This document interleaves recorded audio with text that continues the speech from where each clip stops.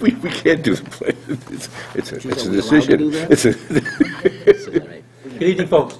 So, sorry for the late start. We do not have a quorum tonight, but we are going to go ahead. There's 6 of us here this evening. A quorum would be 7 for the Master Plan Update Steering Committee.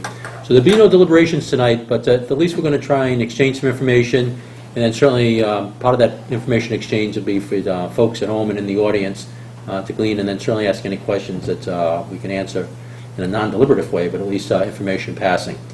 So with that, Mike, would you lead us pledge allegiance, please? Pledge allegiance to the flag of the United States of America and to the republic for which it stands, one nation, under God, indivisible, with liberty and justice for all. With summer vacations and the like, and summer work for some people too, is the reason that we're a little short-handed this evening. So we will skip approving minutes. Public input. Roland, Bob, would you like to say anything? All right, what we are going to do is we do have a couple presentations, and these will be informative, so they are going to be useful. And most likely we weren't going to take action on them tonight anyway, other than to listen to some of the work that's been done. And we're going to start shortly with our RFP/RFQ subcommittee, and they'll give us an update. Then Mike Zeldin has looked at an organizational theme of sorts, or an organizing theme, and he's going to talk to us, give us some thoughts there. Rich Crowley's going to talk a little bit about the schedule and how that's been modified a little bit based on lessons learned as we've been going through this. We're going to continue talking about outreach, and then we'll adjourn. So with that, I'd like to turn it over to the RFQ committee. How do you guys want to? He's the chairman, Mr. Well, in that case, we have two subjects that matter here. Okay. We have a schedule, and we have an update on the RFQ development itself. So we're going to go to the RFQ first, please. RFQ development. Yes. Oh, Paul, could you take us? You have the floor. Well, our subcommittee is with Rich, Mike, myself, and Myron. We've met twice. We went through, after deliberating a little bit, we decided on using a model, recent model from Tewksbury, from their town center operation, as just the boilerplate to pare it down. Myron's already done a good job of cutting that down with some input from Bonnie yet, or that's coming? Not yet. Okay, on the public bid process, you'll be getting Assistant Town Administrator, Finance Director Bonnie Holston's input as well. We had a brainstorming session the first session. We reacted to Myron's excellent efforts of incorporating our comments into the RFP draft that we're working on the second meeting, and I'd say we're pretty close. We worked on trying to include topics that have come up in discussions here in terms of wanting to have, making it clear that we're looking for a new plan, not an updated plan, striving for innovation, looking for the applicants to approve both their past performance and to give details about how they hope to conduct the process. And, we're not presenting you with a draft yet tonight, but I would think probably by the next meeting we would be able to look at a draft. We're not too far away. It's probably smaller than some of the other ones we looked at. We decided a lot of that language was, other than the stuff that's required by, statute or 32B process, that we really want to make short, concise messages about that. We want the applicants to do their own homework at this point. So I don't know if Mike or Rich want to add anything, but as I said, the next time around, you should have a draft in front of you of what we're proposing, with open ears to any suggested changes. Yeah. And we've taken a look at other drafts, other RFQs, Yeah. and probably pulled the best we could out of those that apply to this town in this situation. And I think we're actually taking a innovative direction so that we can explore greater a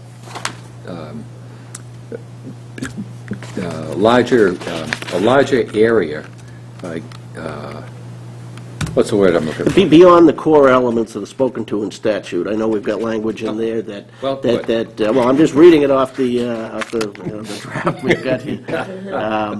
There are, what is it, 7 or 8 topic areas that Correct, are yeah. mandated, and we obviously are going to cover those, but, as we discussed when the folks were here from Groton, Boxborough, and Harvard, sometimes ideas come up that the townspeople want to address, the legitimate issues, and they don't neatly fit into those categories.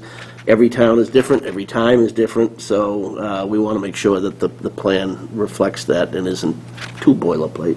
I don't know, is that fair? Right, and then the one suggestion was to add governance. Right. Since another Yep. topic. With nothing particular in mind, other than make sure we don't ignore it, yeah. And then if the area under scope of services, what we talked about there, too, was making sure we were comprehensive and including all the activities that we, that we were expecting of them, so we don't put ourselves in a position of later on asking somebody to do some work that wasn't in there so that they, produce a change order. That's where the rubber meets the road. That's right. Yeah. So those are kind of the 2 tacks. We're working out the language under current goals and status, I guess it is. We pretty much settled on the project background stuff, and the scope of services, that's where we're looking to get Bonnie's input primarily. Well, from there on, pretty much. Yeah. Right, from there on. Yeah. A lot of it will be standard. One of the points for your next subcommittee meeting is just to pick what the minimum standards are for the consultant. Right. Okay. So we still get some work to do, but we'll get a draft to you soon. Yeah, and that's a perfect segue into schedule. We're not there yet. We're not We're there. not segueing yet. It's on the agenda, Rich. Oops. We'll get there. Tewksbury, can we get the Tewksbury plan uploaded, please? Yeah, unless I'm missing it. I don't see it on our RFP examples on the website. Here it is, no? Usually that's fine. It's just if we get it uploaded, since we're discussing it now, and then all committee members can have an opportunity to see it, and, kind of getting trained, your training Right. board as to why you thought it was a good idea to use it. And that's more to form than content. It's Yeah. form. Yeah, I'm with you. Yeah, it's form. Yeah. Yeah. So it's- No, I have access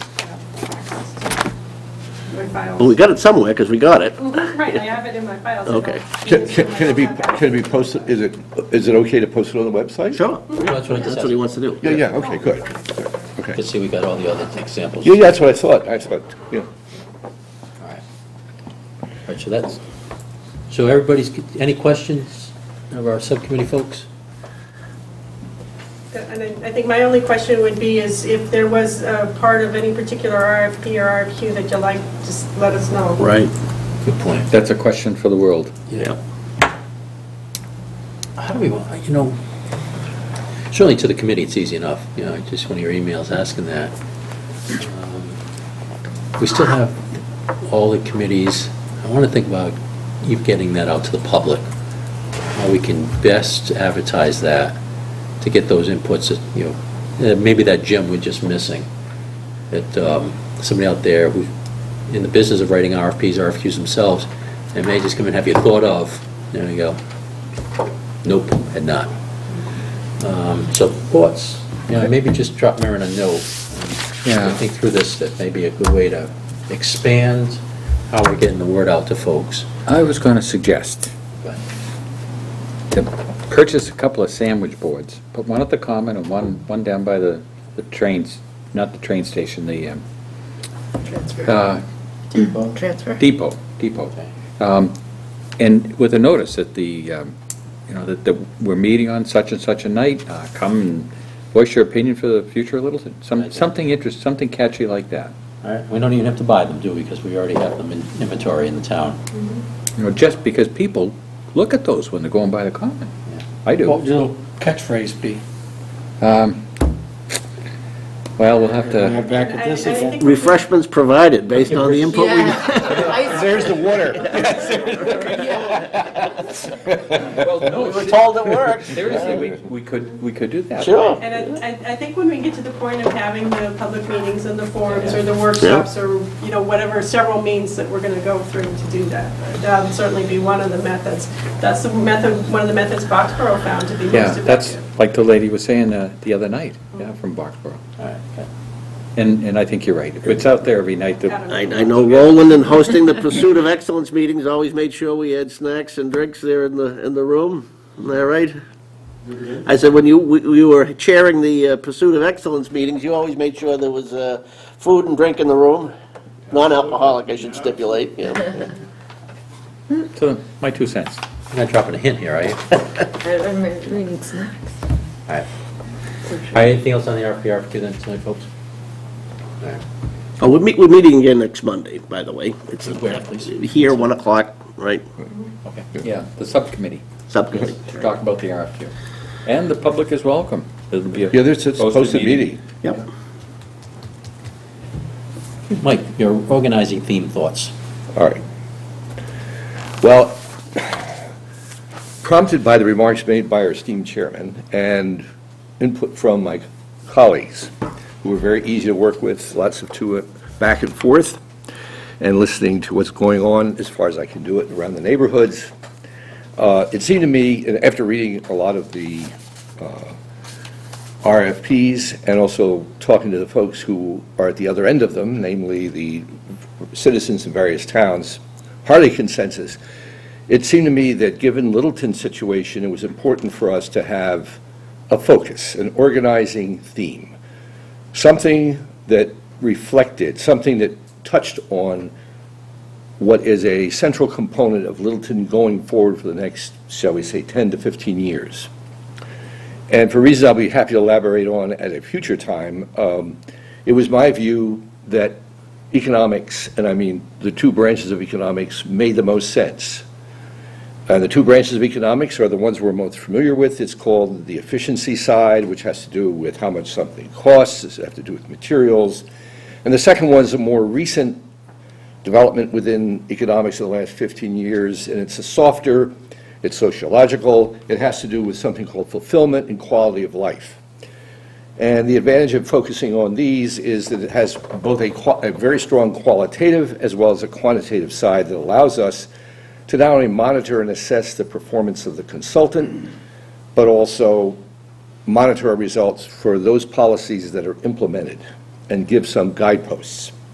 Now, my real reason for proposing a organizing theme, especially this one, was to elicit from the public and from the committee, first of all, their views about an organizing principle. I just felt, I'll just repeat again, I felt that the other plans, the other master plans, including our own, whatever their merits may be, they quickly lost focus. They quickly, as it were, dissipated in terms of theme. They were not anticipatory, and I mean that. They did not fit the, shall we say, the shifting sands of time and circumstance. And so I was looking for a theme that provides a framework that allows the shifting sands of time and circumstance to be addressed not only through the planning but also in the future. Now, this is a theme. The first question is, do we want an organizing theme? Does it have value? What's its deficiencies? Number 2, if we have, should we have one or more than one, and why? And I'll just leave it at that. But I would just say that, I'll repeat again, my concern here is not whether or not it's economics or anything else. I am concerned about which one, but that's not the issue. The issue is, I'm looking for Littleton to come up with a plan that the public has a way of seeing in a very concrete term its impact on them in the near term and the far term. And I'm trying to also look for a way to involve them, even if it's somewhat, quote, provocative, unquote. So I'm going to stop right there and hopefully elicit remarks, comments, suggestions. Yeah, a couple of thoughts from my side. So I like the idea of having a theme, whether it's one or more than one, but, you know, whenever I embark on a project at work, we have a theme. We need to go deliver X, and everything rolls up under that. So it's really clear we're all on the same page. So I like this conceptually. I also like economic development. I think that's great. What I don't know, this is what I was trying to think about, is does everything truly fit under that theme? Like, let's take an example, like cultural resources, for example. How might we fold that under an economic development theme? Am I permitted to respond? No, because I don't want to, this is ridiculous silly. Okay, no, seriously. You started this, you're gonna have to answer it. I don't mind doing this, it's just, this is silly. Okay, all right. It turns out that you hit the one that really reverberates for modern economics, and that is the impact of cultural, shall we say, cultural components of the community. And you can put in religion, art, music, the whole 9 yards. They have become more measurable in terms of frankly, their impact on the economy of a town. In fact, many towns revive themselves, if I can use that term, by building rebuilding or reimagining their town around art and music, not I around certainly hard love that businesses. idea Okay, in general. now, how to do it is a different issue. Yeah, but I see where you're headed. But the impact here is, okay, I mean, directly, if you have enough critical mass of any of these, it turns out, it's just like any other field, the next thing you know is you have restaurants, support things, people around it. It's how you manage it, and frankly, there's a risk involved, which ones are going to be most successful.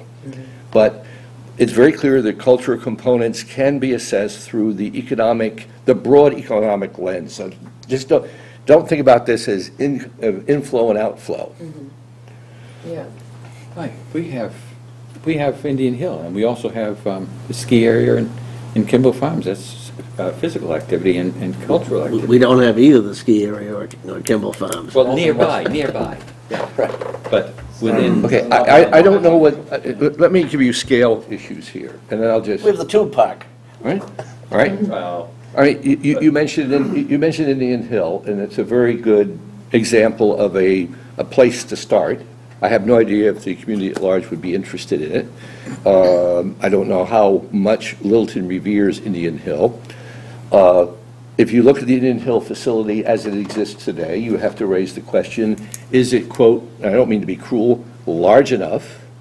Are they going to become, as it were, I don't mean to be, Tanglewood East, I mean, that's sort of exaggerating it somewhat, Wolf Trap, of Massachusetts. I have no idea what their plans are, if there's any contact between Indian Hill, the trustees, and the town. This would be a mechanism to use to approach them, let's put it that way. However, I'd also like to point out that in addition to music, there is also a fair amount of concern inside the core city. I'm interested in recruiting, frankly. There's an interest in art and music inside the core city, and a lot of the practitioners, as well as the folks who enjoy it, are finding it increasingly expensive and inefficient to do it there. So without going into the expertise required and all the rest, I mean, don't eliminate what we'll call the visual arts along with music. Okay, how about open space? That one is even easier. How big? Okay. At the risk of sounding flippant, and please, calm me down on this, Paul. You generally bring the hammer down. I tend on him to bring the hammer down on me. Am I letting you get too far out on the limb, Mike? No, let me go out on the limb, then really cut it off so I can crash. Okay, all right. With open space, there is, in fact, I would like to have the public engaged in this very, very directly. There are a lot of numbers floating around. I heard a few in passing about how it costs money for housing. And basically, the folks who feel this way become, basically, they claim to be open space, but I'm never quite sure whether they want open space or just don't want houses. It's a real issue, all right? And also it brings into the issue of conservation, right? And it turns out that conservation's really changed between the late part of the 20th century and where we are now. And my favorite place, I'm not suggesting we should duplicate it, but I think you've been everywhere, Paul, so you've been to the Netherlands, right? I have. All right, you have. Right. If you go along the coastline where they have built the dikes, and you just go a little bit, not very far inland, you will find the result of an interesting collaboration between business, government, and local government, in which they have done what I would call modern conservation and curation, where you have gardens that operate, if not all year round, in different forms and functions, but they also become cultural centers in and of themselves. So I'm hoping that we could start thinking about use of land, open and otherwise, in something other than what we'll call traditional ways, which are not necessarily the most efficient. And like modern farming techniques, if you go to California or go to places where they do farming on a serious basis, or Nebraska if they're still doing it there, and you try to move that, and you look at what we're doing here, you can see right away in Littleton, however, it looks good, it looks like craft, it looks like we're doing something, but it turns out for the rest of the open land that we have here, it's not really being curated in a way that will draw visitors here, that will be an attractant. Okay, clearly Mike has thought very hard about this. I like the idea. He sold me. I'm more interested in. Oh, sorry. No. I'm trying to sell you. I'm hoping that you would say terrible, or I've got another one, or a third one, or Now a you're going fourth to one. get what you asked for. What? Now you're going to get what you asked for. Come on. Here you go. Mr. Chairman, Please. No, please. Yeah, all right. But that's. Soft, come on, say so. No, it's just three reactions, and we discussed this at Yes, at the subcommittee meeting too. First of all, on the primacy or the prioritization we ought to pay to the piece of the puzzle that is economic, I agree with. I've advocated it over and over again, and I support the effort you're making to inject that into all the parts of the conversation, because I think that's what is underappreciated and underlying a lot of issues is that there's an economic piece to no matter what the conversation is. You can't do what you want culturally if you don't have the economic resource. You can't provide the services you have. If you want to have control over your land use, you have to be proactive there, and which involves being proactive about your economic growth, all of those things. So I'm an advocate for doing all that kind of, or seeing that kind of interrelation. The idea of an organizing principle, taking aside the particular topic that you chose, the economic piece, I think that's a place that I would rather see us end up with the final plan, than something we start with. I would agree with the criticism that came up earlier that our plan in place doesn't seem to give much evidence of an overarching organizing principle. And that's a weakness of it. It's a lot of stray ideas tied together under the the usual topic areas. So I don't mind the idea of, at the end of the day, when we've gathered the input, had our discussions, heard alternatives, had our debates, ending up at a place where our document has an organizing principle. And I certainly wouldn't oppose that, from my own biases, that the economic piece be primary there. But if you start there, then, as evidenced, I think, just by the conversation that you and Melissa had, we run the risk of having somebody here, okay, economic development or the economic pieces are going to be our organizing principle. Well, what about this? What about that? And all of a sudden, we're in an argument as to whether or not those two things have merit against each other, when the real point ought to be making the connections between them rather than presenting it in the form. So it's more in terms of my concern is do we get off on the wrong foot by sending the message that we've already decided what's going to be, our outcome, as opposed to, we're soliciting input and we have our own opinions, we'll inject them along the way. We may well want to drive it in a direction where we end up with one organizing principle, but I don't think we want to stop input or send the wrong message. And I think we run the risk of doing that if we adopt a organizing principle at the beginning as opposed to being open to the idea of an organizing principle along the way. So, We still have to Well, I disagree with that, Paul. okay. end up someplace, and we gotta find a way to get at it. So his suggestions about, you know, the economics, the Netherlands, it's not the same as here, and your suggestions, and all the ways down the line, we still have to look at someplace. I liked your umbrella. I don't know if you use the word umbrella, is, we have to get someplace, and all these things have to come underneath. So that's why I pictured umbrella, not a beach umbrella. It might be a beach to start out, but eventually it's just gonna be a one-person umbrella that we need the town to fit underneath and what we want. And again, not us, we, the town. And Paul's directions, your directions, it's gotta lead underneath that umbrella and be done with it. You know, we need to really solidify where do we want to be.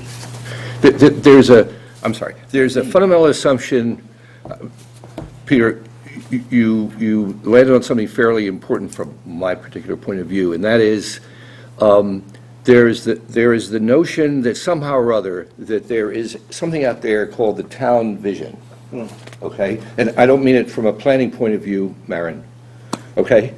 Not doing envisioning here, okay? I'm not sure that for a population greater than maybe 50 or something that brings people together like a religious belief or a political group or something of this sort, I don't believe such a vision really exists. I think that people carry in their mind a picture, and that's what they think the town should be like or is like. And I think our job in Littleton, or especially in Littleton, is not so much to come up with a vision or a picture, but more the opportunity to make choices that we all make so that we all participate in living here. In other words, we're all part of, I don't mean to sound like a slogan, but in the end, and in the beginning, the town is what it is because of what we have here and who put it here, and who's putting it here. Yeah. So the diversity is so great that my idea, or Melissa's idea, and even Paul's idea of a bucolic town, okay? I mean, I would, you know, if we start sketching it out, I would hate to look at the drawing of what it looked like. But, so what I'm really trying to do is break away from this notion that we've got a vision. I think that we are more interested in quality of life, and we're interested in making sure the town can do more than survive, that it can have choices. When I think about our discussions about acquiring or not acquiring land or buying anything or doing anything in town, where are the resources coming from? It's like for me, it's like a primary threat and a primary opportunity. Sure, building a new firehouse. And, you know, do we need it? What's the payoff? You know, does it really, do we need it to enhance our quality of life? I would like to, I'm very wary that the term economics, anything involving a heavy duty, involving the kind of abstraction that sometimes is associated with economics will just scare the public away. I am concerned about that. So I'm looking for help here. It has to be one of the premier subjects, is the economics of the town. Well, You know? Without it, But my word as of late, perish. Get rolling off. Mike had a really cool saying the other day. A process through which everything flows. So everything flows through. What were the words you used? A theme, and it must not have been very good if you forgot it, so it's forgettable. So so it's Even a blind basically, squirrel finds a nut every once in a while. basically a theme that everything flows through, or is Like a septic system. under. there you go. Under. It's pretty close. Pretty close. In that case, we Pennies and asses. might start out with one or more themes, Yeah. and then come Now we're old bring them school. together. Well, The good old days.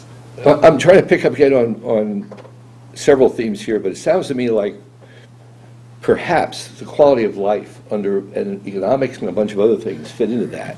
But I want to be very careful that we're not a committee or that a steering committee starts telling the public what that quality of life is. I think that's the key, Mike, is not the underlying message you're trying to promote here, or even the notion that we should be trying to derive an organizing theme. I think it's more in how we inject that, present it, Yeah. be mindful of the subtleties of it, because it's how people react to it that, we will live and die by. And at the end of the day, we want to be successful, and we want to include their input, but We that don't want to being, lose another 20 years. right. Bob? Yep. Somebody that's lived in town, I've been in town all my life. I look now at the way the town is going, and it's becoming very unfriendly. I mean, we have to jump through hoops to get something done. People want to bring in businesses, you can't bring in a business.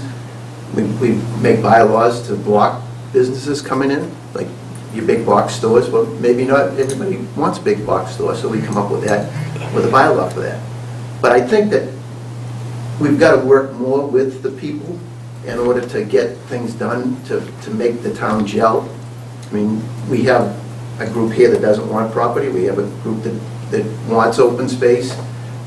It's just like the town is not friendly to everybody. We're fighting people. That we want to build houses.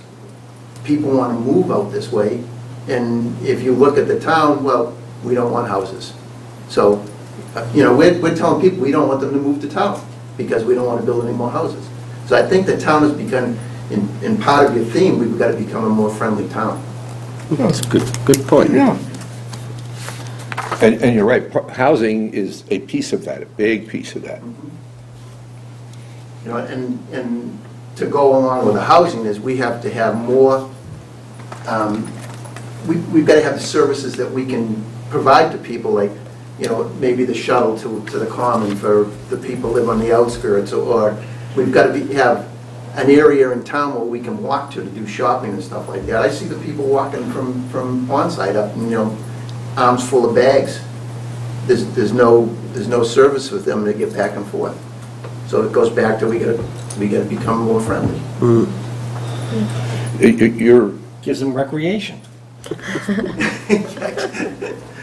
They can stop at the basketball court on the way up, get a game in. Your remarks bring to mind that one of the other the other way of looking at a town, if you take seriously the commuting that people in Littleton do, and I don't have the numbers. I think one of the towns that did a plan has the numbers of, they actually counted the number of folks who work outside of the town. I don't know where Littleton would come out, but it would strike me as, it would be surprising if more than 50%, it would not be surprising to me if more than 60% of the folks in Littleton worked elsewhere. So I think it may be a little bit higher than that. Okay. So if you think of ourselves as a kind of island, and we have to bring certain resources in, what makes us attractive? And when I started just at the very beginning looking at the economic efforts made on islands, admittedly for tourists, it turns out without the infrastructure that you're alluding to and the cooperation and friendliness of the locals, there is no tourist business for them. So things like cross buses that take everybody from shopping to the center of town, for example, or more importantly, to transportation, the equivalent to the wharf, okay? Those kind of things make a big difference because that's where people gather. I don't know how friendly the transfer station is this year, but let's put it that way, that a lot of stuff goes on that galvanizes the town around the dump, okay? So why not? Everything revolves around the dollar, too. I mean, Yeah, what it's is it true. gonna cost?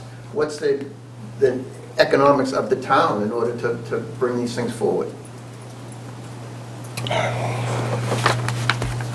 Now you're after solutions, and I don't think we're here tonight to do solutions. I'm looking for framework. That's later on the schedule.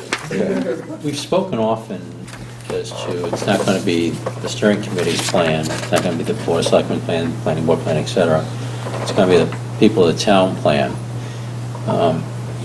So having an organizing theme, does it counter that?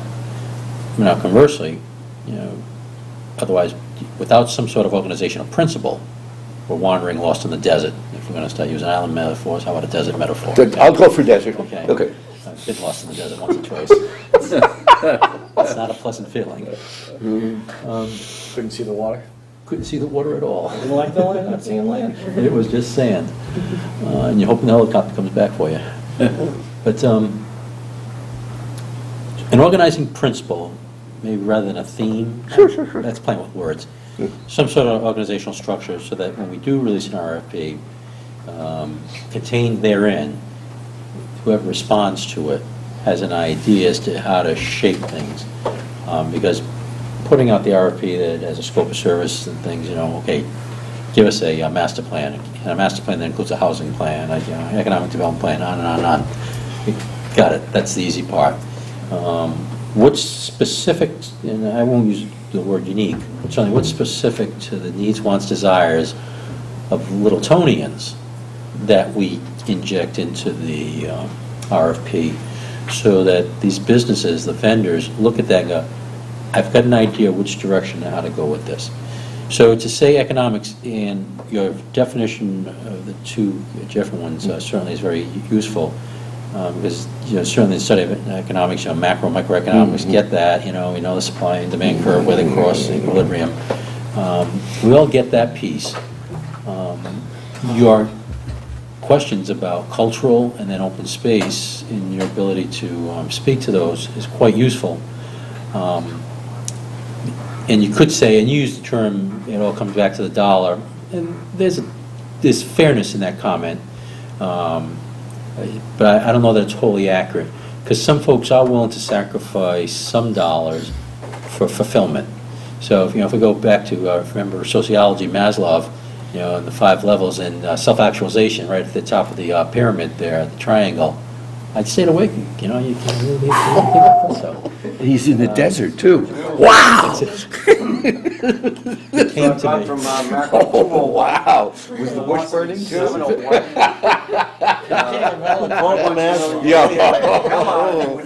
Maslow, too. I mean, I haven't heard that for years. Okay. Back to the subject Budget again. can afford. I'm sorry? It's what your budget can afford. I mean, True, but some people are everybody lives- willing to not even do that. They may well have the dollar, but they'll choose not to buy it. Maybe someone will buy a hot rod automobile, in 10 miles to the gallon, but someone's going to buy a very fuel-efficient car, and either one could have bought either one, but their own particular needs, wants, desires really fall into that, not circumstances, because both could have afforded either one and done either one, but through personal choices made those decisions. And that somebody could buy the Lodge limousine, but what do I need? I need a car to get from here to here, and my little Fiat gets me from here to here. I don't need a Lodge limousine. Could afford it, but chose not to do that. So we're all going to be in positions of making choices, and we do it every single day. We make choices, and it's all priorities. And that's like, somebody may say, I don't have time to do that. I say, well, actually you do. You've just chosen to do this instead, which is fine. You've prioritized this over that. And the same thing how we may spend our money. Someone buys a big pickup truck, a 3500 model instead of the 1500 model. Oh, why? Because I can. No, because they pull big things with it. And some people, it's for that purpose. It's a very utilitarian purpose. It's aimed right at me. Aimed right at you, yes. Directly. Profigliano. And sometimes it's very utilitarian, and you've done it because of that, and others, I just like it. So they chose to spend their money that way. But sometimes as a resident, and depends on who shows up at town meeting, we all, unfortunately, we don't all get to choose where our money gets spent. Just like in the big government, you got to send it in, they spend it where they want. If people don't show up and people don't participate, you're stuck with what you got, correct? And some of our town meetings, it's really funny how they go. Some days they're packed. That's true. And as soon as that one subject goes by, That's important, yes, that's correct. so in this instance, us sitting here, we don't even have 7 people to show up on a regular basis, twice now or something. I was told that last meeting I missed was not on the agenda, so that's the only reason why I missed my one meeting. We'll have to discuss what your point is there, but I was giving him a razz, and Oh, he told me okay. there was no meeting, and there was, so that's, but again, to show up and participate is important. This is your second meeting, is that correct? No, it's- Third? no, more than that. More than that. But Really? let's bring it back, Oh, though, good. to the organizing theme, principle, whatever. We should be able to define something that we're trying to help the town in a direction. The specific direction, we're off by a matter of degrees. If we're sitting here and we're 180 degrees off, wow, something's very, very wrong. I would offer that. And different folks are going to have different ideas. As Peter said, what are our person's particular priorities? Some may say, you're 90 degrees off the way I want to go. Some may say, you're just 10 degrees off the direction I want to go. We're not going to meet everybody's thing. A bit about friendliness and stuff. Your experience here is extraordinarily different than my experience here. You grew up here. 60 years ago, it was a very different town. When I go back to the town that I grew up in, it's very, very different also. And there's that old saying, you can't go back home. Thing is, you never left home, so you've seen. That's, by the way, that's another novel. So now we now know his education in the desert keeps growing here. Okay. Now, I've lived in. Not sure we're here too long. That's it, hypoxia. I've lived in various different sorts of communities in the Phoenix area where houses are 8 foot on property line, and there's not a fence between them. There's cinder block walls that are 6 feet tall. So everybody's in their little cube, okay? But one of the great things about being here is we don't have cinder block walls. We don't have chain link fences here. So that's, that's a personal thing for me. I've lived in gated communities. Some people call them Air Force bases. So that, and then I've lived in hamlets, small little towns. We talk about cluster zoning and having a little retail area and immediately surrounding homes and tightly packed homes at that. I've lived in those sorts of communities also, overseas in Europe, never here in the United States in that sort of community. But then, from being across the entire United States, lived in different locations, seen different things. So I would offer, you've seen those changes here. It was a much more homesy, I'm going to speculate if I may, and correct me if I'm off base here, much more homesy as you were growing up. And now, okay, I move in, Mike moves in. Folks that you don't know, so the intimacy you have with people you've grown up your whole life, we don't share that intimacy. Well, I moved in 40 years ago. I'll become a newcomer soon. I mean, sincerely, I think we're friendly and friends on them, yeah. but still, there's a level of intimacy, and I can see that. So when I'm gathering with folks who are townies and grew up together, I can understand there's a bond there.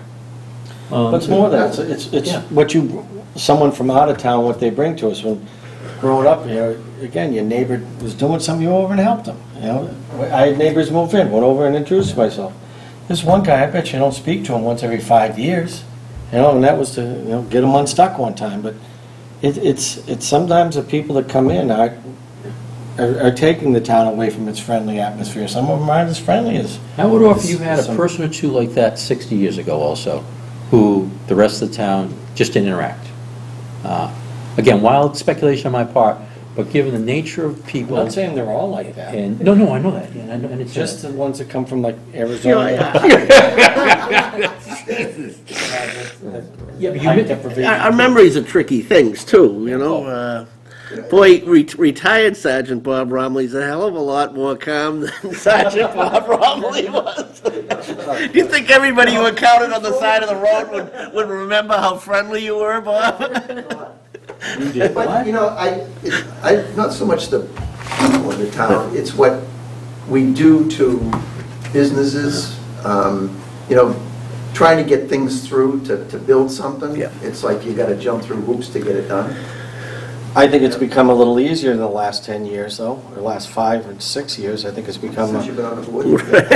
I didn't say that. Is that how long I've been on the board? Well, expedited permitting, specific to this example you're giving, is definitely, it's a step in the right direction. Doesn't mean there aren't cases that are maddeningly frustrating, like the poor folks at the Rest Act 3 trying to get what they used to have, a full liquor license.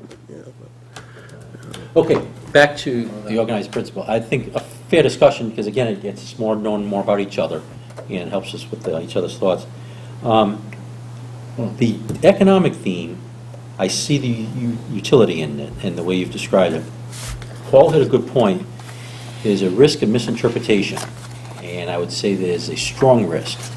Now, no risk, no reward, so this is not a risk-averse statement. It's just a risk mitigation statement now is where I'm going with this. And how do we want to address that? Is it a risk that's worth taking? Do we see enough reward in this? Knowing right up front, forecasting easily, someone will misunderstand it, and we will backtrack and take some time to explain our rationale. We may articulate it well and be successful in communicating it, anticipate we will fail again in some subset of that. So I'm willing to take the risk personally. Now, we need to craft it well to try to minimize that risk of misinterpretation. Where we are right now, we're not there yet. That's going to take more work, Mike. Okay, The dilemma. right. Before I embark on this endless trek across the Arctic, well, if it's still, unless it melts. Does anyone here having, I mean, this knee-jerk response I'm looking for, is there, Paul made, I think, an important contribution to the discussion from my point of view, and that is for a change. Anyway, the idea is that he wants to use an organizing principle, whatever it is, let's say it's economics, at the end of the planning process. You made the point we need something that begins pulling the public and our thinking together from the very beginning. And so my task is either to turn this into something that can be used at both ends. Now, at the end, it's very easy. It's the beginning part. In other words, the part that you are after. That's the hard part. I have no problem working on that and trying to get it done. But what I am looking forward from you is, does anyone here in a knee-jerk response have another organizing principle, or two, or three? I don't really, the task it may be easier and more profitable, okay? I might play around with the wording, but the basic underlying point, I think that's the key thing. No matter what your vision is, no matter what you like, somewhere on the subsurface there is the economic health and the sustainability of the town plays a role there. The term that I think about that applies to the town is not just the transactional, what we'll call classic economics. It's the fulfillment part. That's the culture, that's the fulfillment, that's the emotional, that's the part where you take in what we'll call the irrationality of the marketplace, if you want to get technical about it, all right? It's the place where most people live their daily lives in that place. And getting that down in a form that is going to be, to resonate. I mean, having to do with friendliness, with sense of community, what will do it, looking for input for how do we move people from one side of the town to the other, from the depot, not all that kind of stuff actually is fulfillment. That's not transactional economics. Paul, I think, landed on that. So I don't have any problems working on it at all. But if any of you, any of the rest of the group comes in with something that can disrupt this, I'm open to it. This is not a closed door by any stretch of the imagination. Initially, Paul, I took you maybe a bit reticent to it. What do you think now? Oh, I just think it's a place we could be more inclined to arrive at as things reveal themselves to us through the process, as opposed to being something we start with. But, as you say, risk reward. I do think we have to be careful as to how we posit it. We're going to invite people in for their input, and we're going to tell them, here's our organizing principle. We need to explain, this is a straw man. This is where we're starting from. But, it can change along the way based on input, based on what we learn, based on debates we have, whatever. But if there's value, if there's commonly agreed value in starting with a focal point, I can be open to that. I think we just have to be careful how we do it. I think you hit it there, because it does provide a point of departure. And even if we miss the mark, so we release the RFP, and we get a vendor, and we pick a vendor, and we're happy with it, and they've begun down that road, there is course corrections available to us. So I would ask, and you put it in the terms of beginning or ending, Yeah. I would ask that we put it in the beginning. Okay. And everybody think this through a little bit. Maybe give Mike some, thoughts as we go through the next week or two to help him here, because I'm kind of teasing you a little bit by pointing to you, but you've come up with a good idea, and no good idea goes unpunished, right? So. Well, especially if you shoot it down and you come up with something even better. Then that's the reward of the good idea. But I think you're on the right track, and we need to help you too. the word economics, because we talk about economic development, and it's even one of the pillars of the entire plan, so folks can get narrowly focused on that. And just to reiterate, we need to be careful there on how we present that. So let's go forward with that, if everybody's okay for the moment at least. All right? What's the word I'm looking for? Sociological? Is that? Well, it's is that the word? socioeconomic, if that's what you're thinking. We've got some of that language in our draft language in the RFP already, so that'll come back. I forget how we ended up on the language on that, but it's in there, right? Yeah. Okay. All right, Rich, you want to talk to us a little bit about schedule? Okay. Thank you all, by the way, appreciate it very much. You really did the work. Thank you. We're on track in terms of drafting the RFQ. Okay. Looks like we'll bring it here August 25th. We'll bring it here on September 8th, and we'll finally approve it on September 22nd and send it off to town council. From there it goes Let me to. stop you there for me.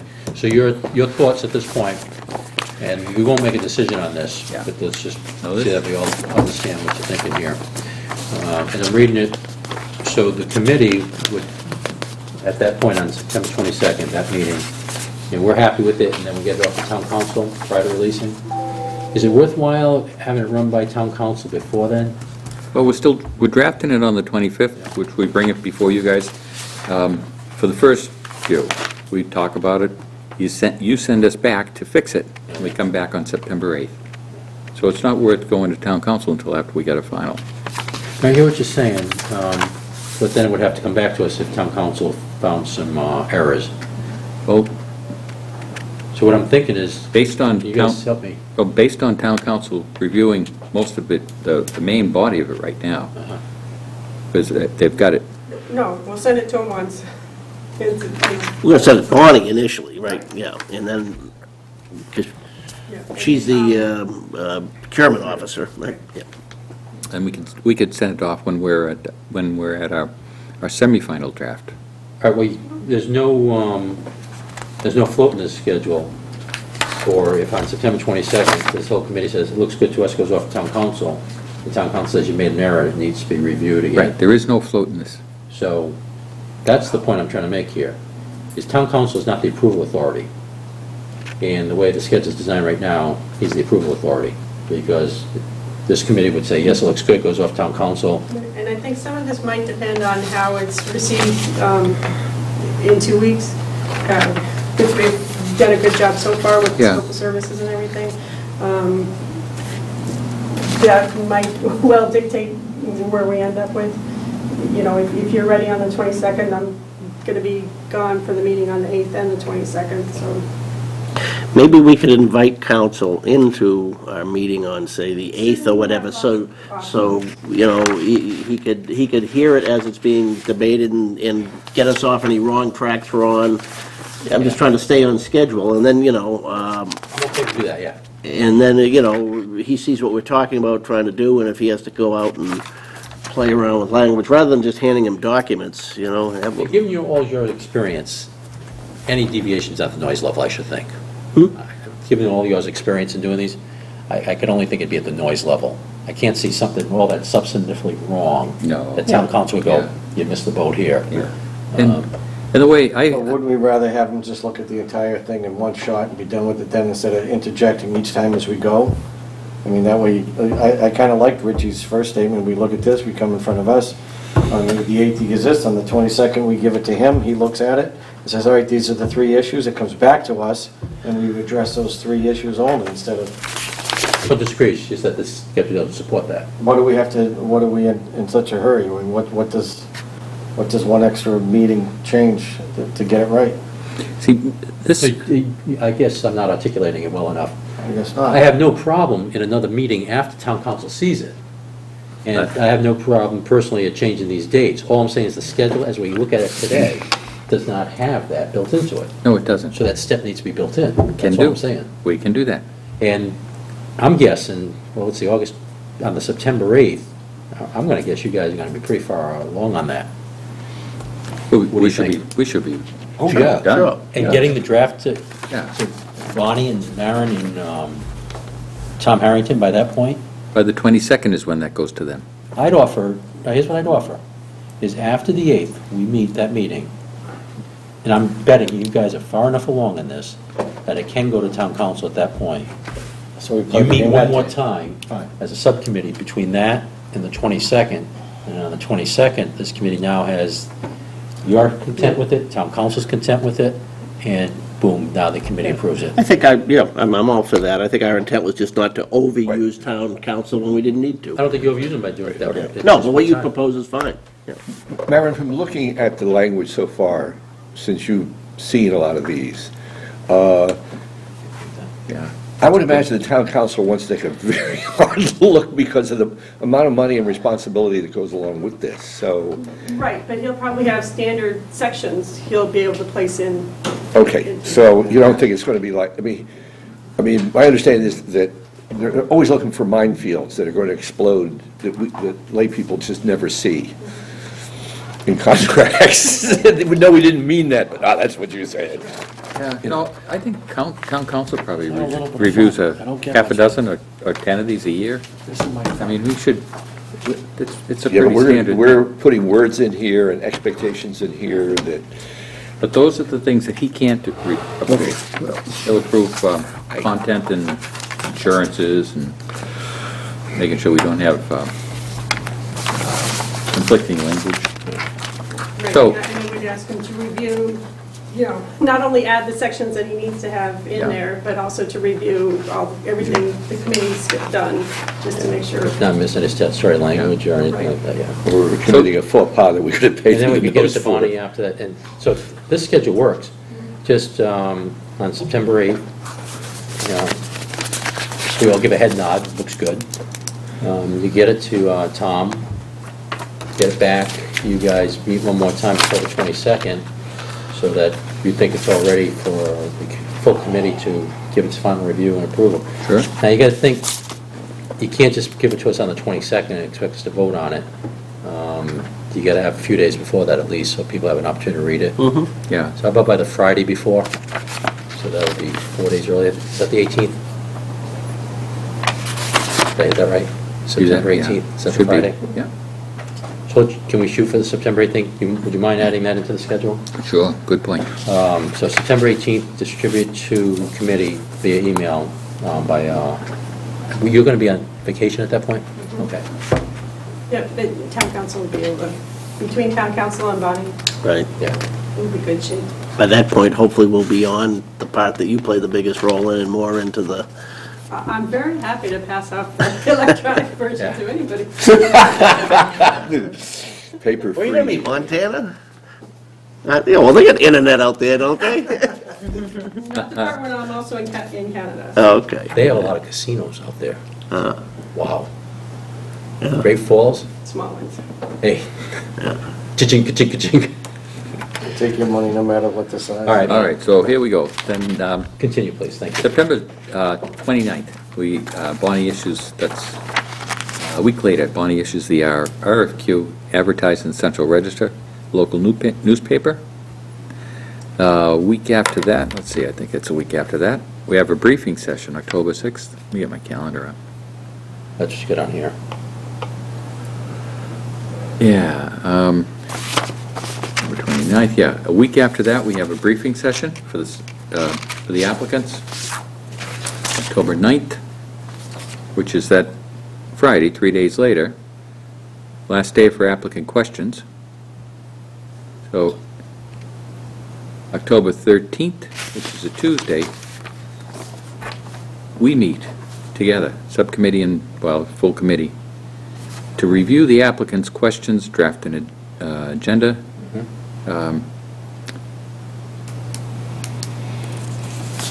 Let's see, addenda, it should say, for release on that following Friday. So if there is an addenda, if there are questions to put in an addenda. Friday, October 16th is when the addenda goes out. Then a week later, the following Friday, the submissions are in. So from issue to receipt of RFQ, we have just a little over 3 weeks.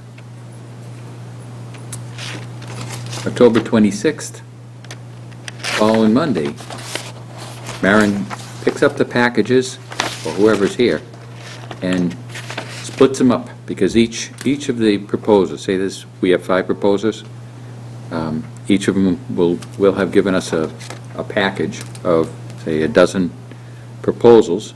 Somebody will have to split those 5 times 12 into packages for all of us, so that we each have all 5 proposals. So that's a time-consuming task.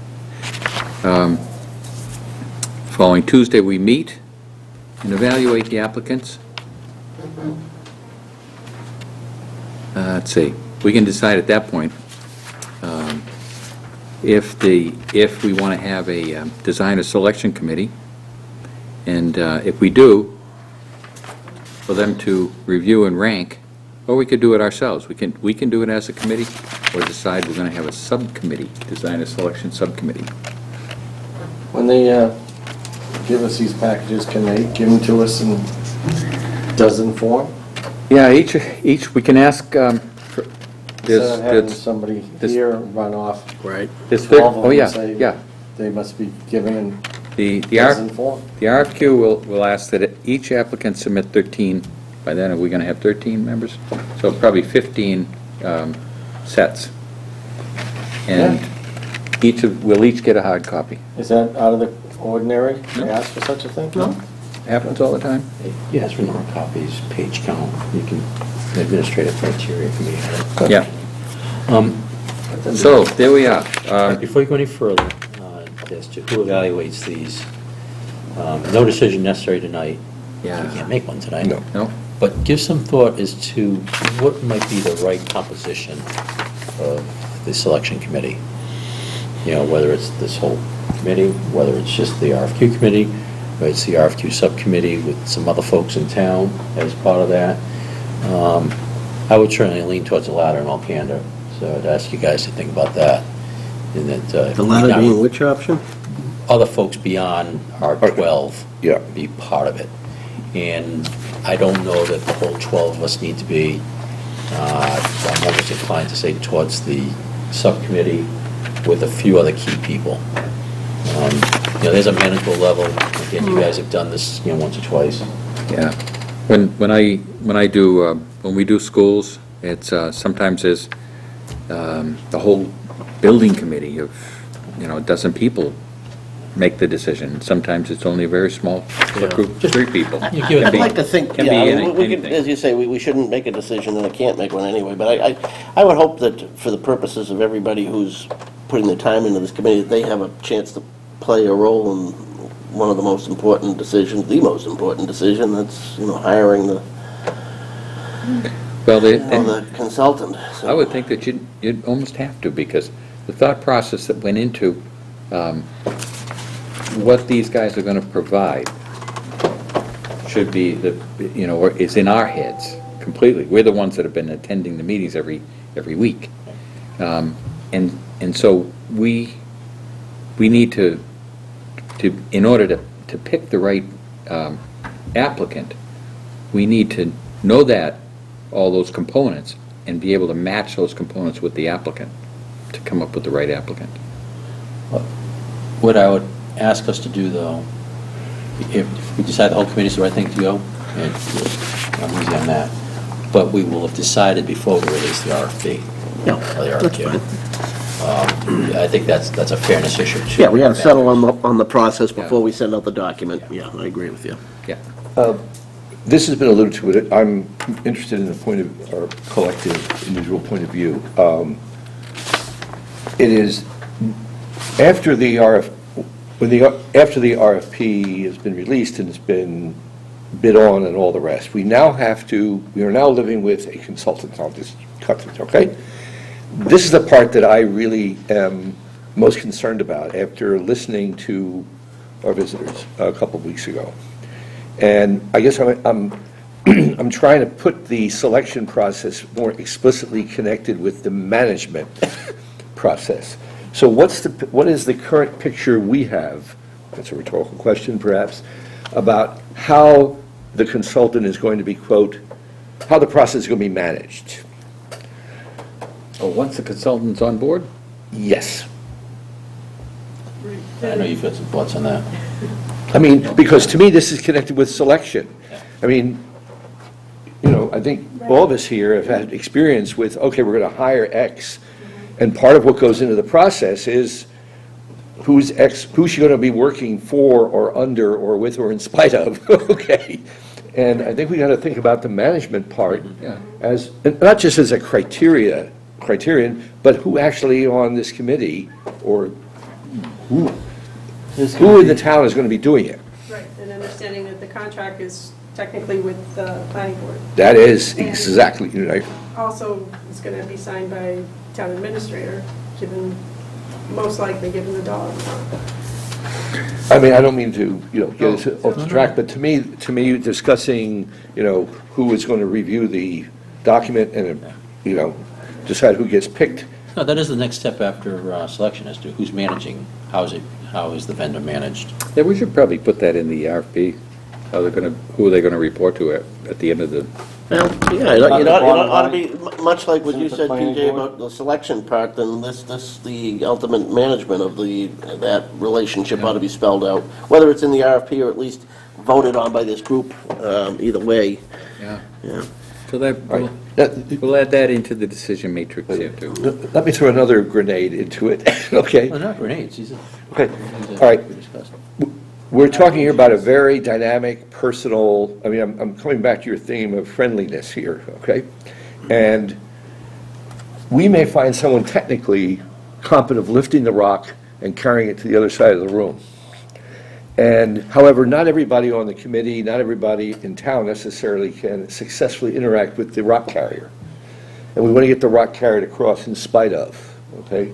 So if someone does not approve of or is reluctant or skeptical about a particular applicant or is in, should that person be on the management process? Well, you don't get along with anybody. That's why I'm putting this out already, so I don't have to worry about it. Neither do I. Okay? I don't either. Oh, you get along much better than I do. All right, the reason we have the interviews is so we can ferret out that chemistry. And one of the things that we seek in those interviews is to make sure that the guys that come in front of us are the guys that we're going to have service us, not a dog and pony show so that the salesperson comes in and then leaves and we never see him again. That happens. We want to make sure that the guys that come in are the guys that we're going to see. Okay. I'm less worried about how we deal with the guys who come in, the men and women who come in and do their shtick. I'm talking about the town and us. Because who manages that process and how that gets managed is not trivial. That's true. That needs to be discussed at some point. Yes, that's what I'm only Yeah. trying to make sure that we Between don't. now and when we send out the RFP, we ought to resolve that question. Well, we can send it out, it's before we pick. Yeah, but just in case we want to put that language in there, the people who are considering applying might want to know, well, who am I going to be working for? The planning board, you guys, somebody else? Because You that's a triad. We have the town, we have us, and we have the whoever we're going to have for the consultant help us through this process. And there's an interaction.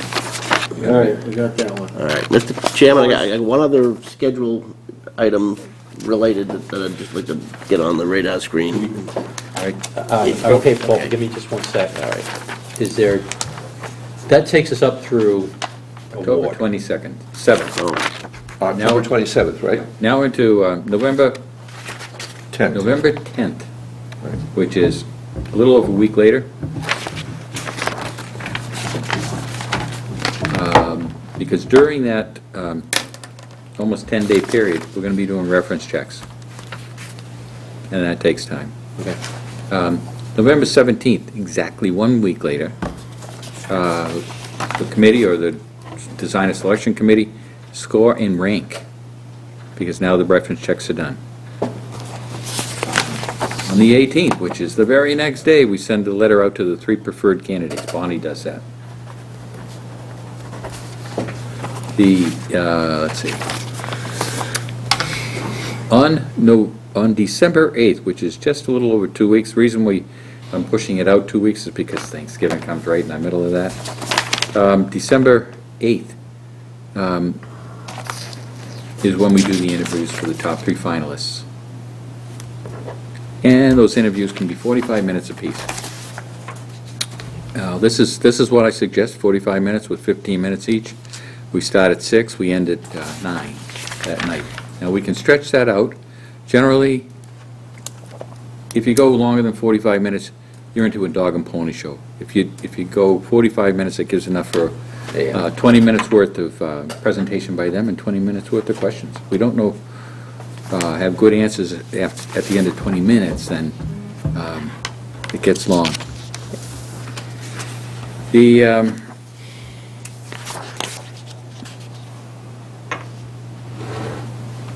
Let's see, the 15th or the 22nd? Excuse me, can I ask a question? I want to back up. We're going to be seeing material, written material from the applicants, interested parties before this. Is that correct? Or no? Oh, yeah, yeah. Okay. So, in the real world, some written material is far more attractive, intriguing, and interesting, whether we hire the person or not, than others, right? Say that again. I'm sorry. I'm suggesting that not all applicants are created equal at 45 minutes. That's all I'm saying. And some may be worth talking to more, not because we're necessarily interested in hiring them. They may have a particular expertise that helps us making our decision without realizing. You learn a lot from the applicants. Call them back, second. Not necessarily a call back. It's just someone might submit a very good piece on something that hits the committee. Let me ask you this, what's the procurement rule say? The law and the message in the Yeah, Commonwealth? so, thank you. As far We as, can't, If you take post a 10 time, minutes can with you one- extend it? You can't take 10 minutes with one and 10 hours with another. They have to be equal. It has to all be the same, right? Has to be Yeah. equal, right? Yeah. Has to be equal. But Time necessary for the If we get 12 responses, you might find it necessary, hopeful, or whatever word I'm trying to come up. You might want to meet with 6 candidates rather Exactly. than 3. Yeah. It's- Sure. it's never- Yeah. With that piece, yes, but I think to Mike's point, whether or not someone seems like extraordinarily talented at the 44th minute, say, I'd like to listen to you for another hour, the procurement rules are going to say we have to be Okay, equal. how all we right, treat so I everybody. want to know, okay. time necessary to make an informed decision on their application. I'm worried about, Now- I'm worried about ending something after 5 minutes. But we will be meeting a whole group of new people that hopefully we can call and ask a question about later, Okay, even if they're not okay, chosen. all right. No, we'll have reference checks, too. Right. And it's not their best, it's the last few Okay. in that order, so we get good with the bad. But Now- if there's some information, some knowledge base that we don't get with somebody else, we said, oh, well, if we have a question about this, we'll think about calling them. Right. You can do that, under the rules. Okay, all right. Now, because of the late hour at 9 PM, I generally don't recommend making a decision on December 8th, on that night. We recommend either the 15th or the 22nd as our decision-making night. That's December 15th, which is the following week, Yeah. or the 22nd, which is the week after that. And then we got Christmas. So, depending on who we select as a finalist, Bonnie sends out a letter to begin negotiations. Yep. We continue to negotiate, hopefully we'll finish that December 29th. The contract is reviewed by town council on, say, the 30th through the first 10 days of January. Then, our committee meets again on Tuesday, January 12th, and we vote, if all goes well, for the preferred candidate.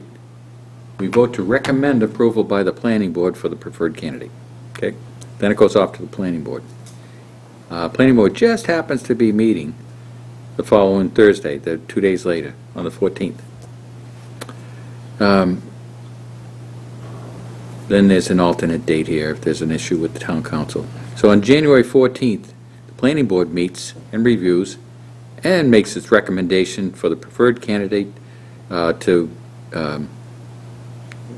have the town of Littleton issue a contract with the same, and depending on whether or not the selectmen have to approve that as well, we either send it off to the selectmen or to Bonnie and town council to issue the contract. I'm saying it's only PB needs to do it, right? Only the planning board needs to approve. Yeah, Yeah, generally, because it's planning board funds. Yeah. yeah. All very good things. Couple of suggestions to throw in there is at appropriate times, and we don't need to decide it tonight, a update to the planning board and to the board of selectmen. Perfect. And consider we even advertising a public hearing. I'm not sure, I'm thinking out loud. Forget I was thinking, or at least trying to think for the moment, sorry. But certainly, I think the planning board and the board of selectmen, at least one, if not two updates. And then I would certainly, as a selectman myself, when we meet with the planning board, when this committee meets with the planning board to say, and give that presentation, is that the board of selectmen will have been invited to that too. That's a good idea, yeah. Paul, FinCom participation, some way, shape, or form. What are your thoughts? I mentioned before, we have a lighter schedule in the summer. We're meeting next week, and it is on our agenda for Finance Committee that I'll give an update as to what our activity has been. Okay. Beyond that, I'm not sure what you want, and I'll invite if they want a bigger participation, but I think they're content right now. I'd say offer it, Yeah. and then you all, can, as a FinCom, can decide if you need more than that, and certainly always welcome FinCom to this. Okay. Paul, you had an input? Yeah, it's a calendar issue, although I recognize that the calendar Rich drafted, which was pretty specific to the RFP in the selection process, but in terms of other topics we might be doing as a committee, I think it'd be a great time right now, before we get too much farther down the road, for each of us to get a hard copy of our existing master plan and spend a meeting or two going through it section by section. Get it, a week or two in advance so we can have time to go through and use a highlighter and decide what we do and don't like about it structurally, about the actual language, and we can take a look at, what we thought we were going to do versus what we ended up doing, to what extent it lacks a organizing principle, and and how the whole exercise. I think we shouldn't get too far down the road before we do that, and I'd love to participate in it. Also, I don't think I'm going to be here on the 25th, so I hope we don't start it that night, but maybe for the first couple of meetings in September, or whenever you think it's appropriate, Mr. Chairman. But No. Our next meeting is kind of full with Northeastern, right? How long is that supposed to go? When you say the 25th? Northeastern's coming on the 25th, right? Yeah, and from what I understand, that her purpose is to make a presentation about the kind of stuff that they do, which shouldn't take more than, say, 30 minutes, if it took that much. And then question. And mainly, it's going to be us asking questions and seeing if there's anything of interest there to us, other than stimulation. Why don't we think about starting the following meeting then? So in September, as you suggest. Can I ask you to organize it? In other words, structure how you'd like to go through it. Now, you said section by section, that's easy enough to say, but maybe we don't go 1, 2, 3, 4, maybe it's 1, 4, 6, 2. I'll talk with Maren maybe, and we can talk about how best to go over that. Anything else on the schedule then, folks? All right, outreach, let's just continue it, please. I have one super quick thing. Yes, please. I'm ready to go with the Facebook page, so I'd like you guys to get your hands on it and look at it, before we actually launch it to the public. So can I maybe send the link through Lauren to you guys, and we can, awesome. So, Do we have to be on Facebook? Nope, made it public, so, good. set. Now, you won't be able to manage the page, but you'll still be able to see it, but I think you're fine with that, probably. So. Listen, I'm dark ages with some things. And no bullying. Give me a break. No bullying. Yeah. Okay. I've made it so you can't comment. I think It's one way. as we've spoken through the evening, our next steps, we've been laying them out, so no further thing there unless anybody has anything. We don't need to adjourn because we never convene. We're done. Thanks, Thank folks. you. Thank you very much. Same time, same place, 2 weeks.